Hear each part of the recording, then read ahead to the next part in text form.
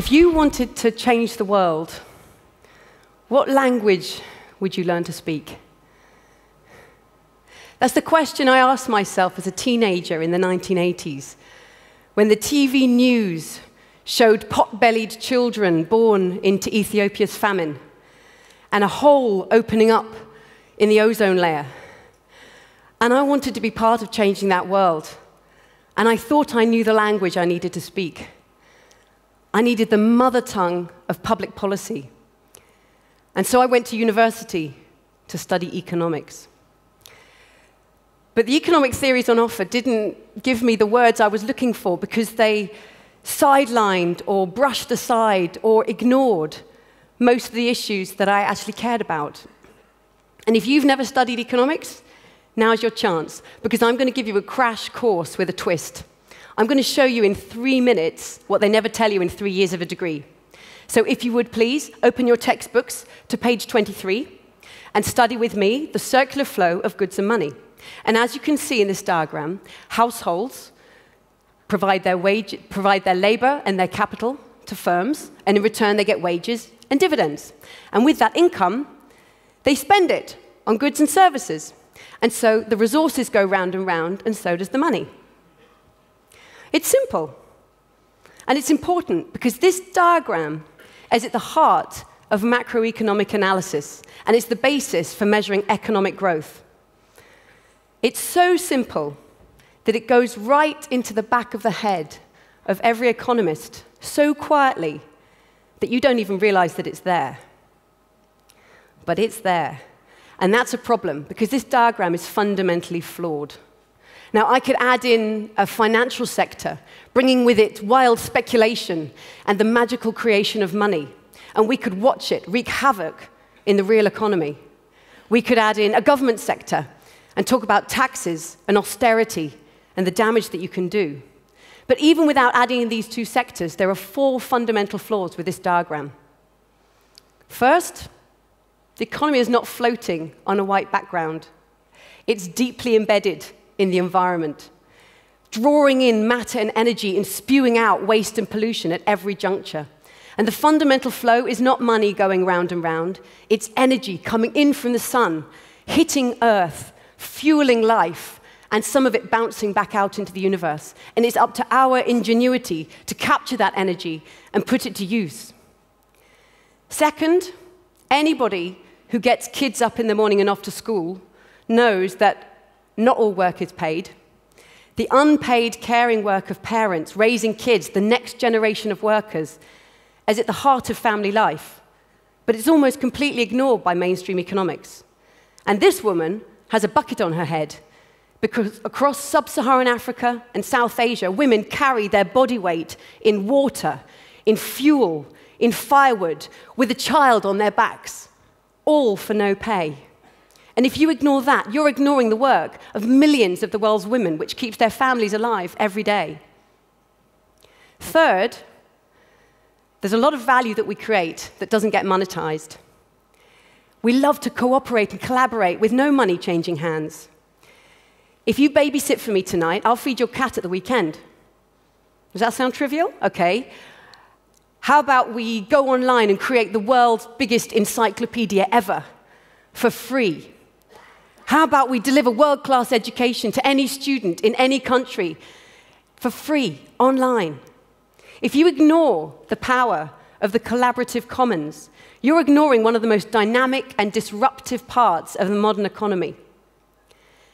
And fourthly, those happy households getting wages and dividends hasn't really turned out like that. As we know, in most high-income countries for some decades now, ordinary households have seen their wages stagnate, while just a tiny few have got high wages and high dividends and rents. In fact, these households are worlds apart. And so too are the firms, with a gulf between local business and global corporations. And hidden behind this flow of income is the accumulation of wealth. And that wealth rapidly turns into power over the economy and who it's run for. So if you take these 4 critiques to your typical economics professor, what will they say? Environmental externalities, well spotted. But you can study those in an optional paper in the second year, if you like. Unpaid care economy?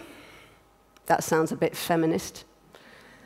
And as for wealth and power, I think you actually want the politics department. I mean, all these critiques, they're interesting, yes, but they're distracting us from the real concepts we have to master, which are utility and efficiency and growth. And the complexities, they get in the way of the modeling and the maths that economists love to do, because it turns economists into scientists. So, can we just use this diagram anyway? Well, that's why I threw away my economics textbooks, and I walked away from economics, and I immersed myself in real-world challenges. I spent 3 years working in the villages of Zanzibar with entrepreneurs who had to earn their living with nothing but their wits, the forest, and their community. I spent 4 years at the United Nations in New York, and I witnessed the bare-faced power that would stall global negotiations. And then I became a mother of twins, and I spent a year knee-deep in nappies, immersed in the bare bum economy of raising infants. And I got gender like never before. And then I worked for Oxfam for a decade, campaigning to tackle climate change. And I met farmers in southern Africa whose harvests had just turned to bare soil because the rains had never come. And from all of this, I realized the obvious, that you can't walk away from economics, because it's all around us. It's the mentality that our societies are run by. And so I decided to start walking back towards economics, but to flip it on its head. What if economics didn't start with money, but started with human well-being? And there are two sides to that story. On the one hand, our well-being depends on each one of us having the resources we need to meet our human rights to food, water, health, education, housing, energy.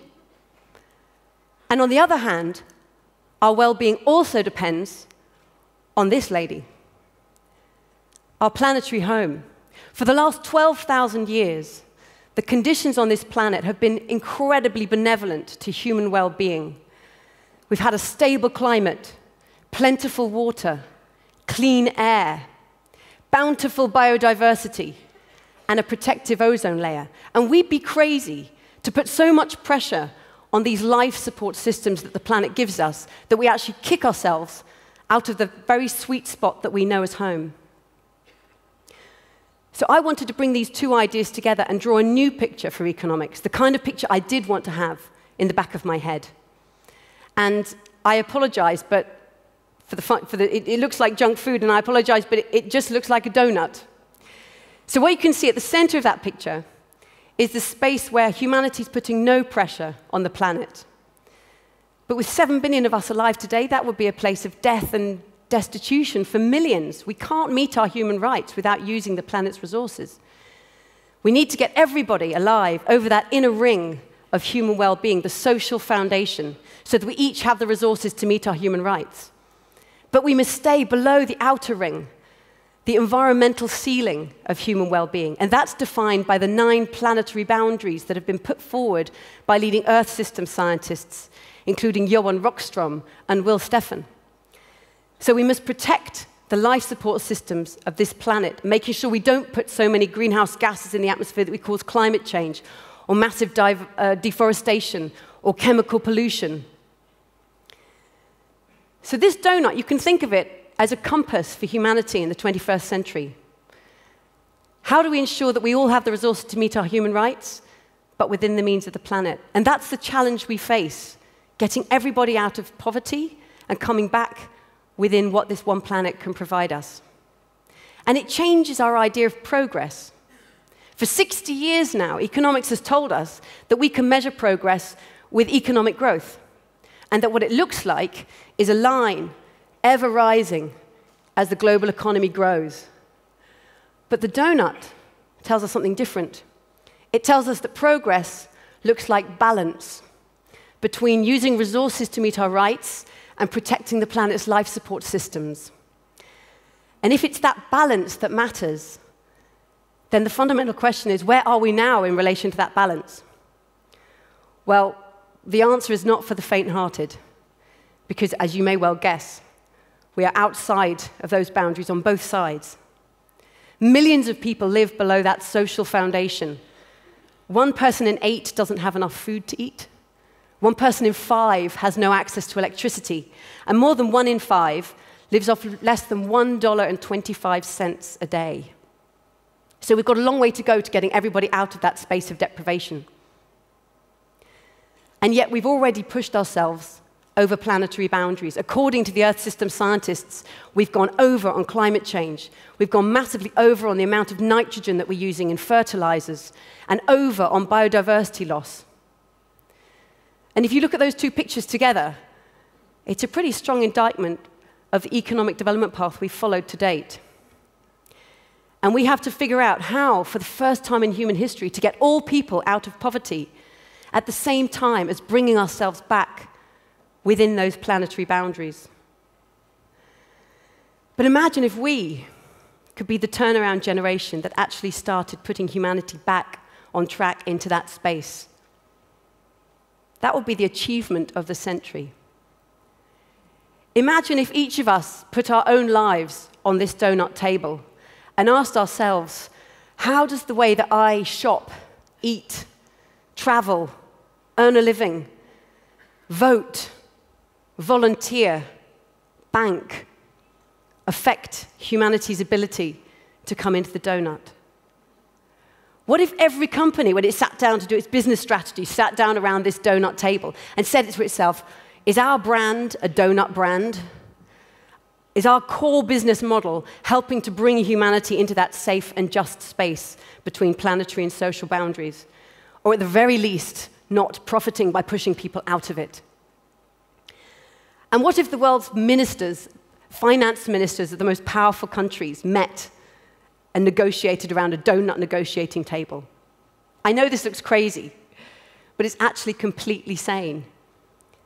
Those finance ministers should be asking themselves, how can we create a global financial system that doesn't profit by undermining and destabilizing human well-being, but actually serves society and the economy and our common interest? And there's a lot of common interest that we need to work on between now and 2050. We've got a growing global population. We've got 3 billion more people expected to join the global middle class by 2030. We know we're facing impacts of climate change, of water stress. I mean, we need a generation of policymakers coming through who are really equipped to take on this challenge. And that's why I'm really worried about the economics students, because they're still having this diagram put in the back of their heads. So if you want to help the next generation of policymakers have a smarter language and a better mindset, I invite you to join a guerrilla campaign to rewrite economics. And all you need is a pencil. So here's what you do. You sneak into the room of every economics student that you know, and into the study of every economics professor, and you go over to the bookshelf, and you take down that textbook, and you open it on the page of the circular flow of goods and money.